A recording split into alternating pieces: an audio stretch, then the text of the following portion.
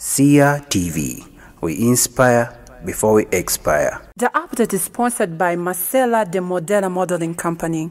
Miley Cyrus' new song Flowers makes history. The single has become the most streamed track in a single week in Spotify history, entering the pop star into the Guinness World Records. From Australia to China to Portugal and beyond, the song is topping charts around the world. Thankful that Flower is in #1 around the world. The song is dedicated to my fans and steadfast self-love I wish for every one of you. Forever grateful, Miley. The 30-year-old is no stranger to break records. According to music website Bolylyrics, Cyrus received her first record at the age of 23 after her controversial performance with Robin Thicke at the 2013 MTV Music Awards. Rumors has it that the lyrics of the song are about her ex-husband actor Liam Hemsworth, as the release date of the single was on the same day of his birthday. Anyway, Miley's full album titled Endless Summer Vacation will be released on 10th March this year. Anyway,